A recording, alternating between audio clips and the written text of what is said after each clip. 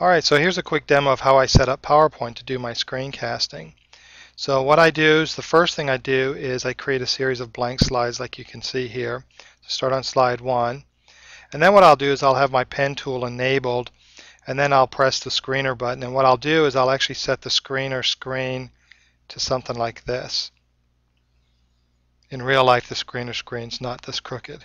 So we've got our screener window, and it's got the done button and the pause button and all that stuff, and you've got your audio meters. So I would just go ahead and place my screener screen here. I hit record, and then I would use this white area to do my notes. So maybe I want to say we need a 25% increase in sales.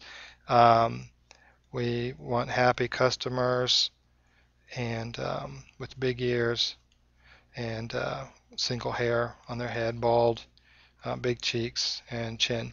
So I can go ahead and do my all that stuff on my screen. When I want to refresh the screen, I just go ahead and hit the page down button, and now I'm in a new screen, and then I can go ahead and record.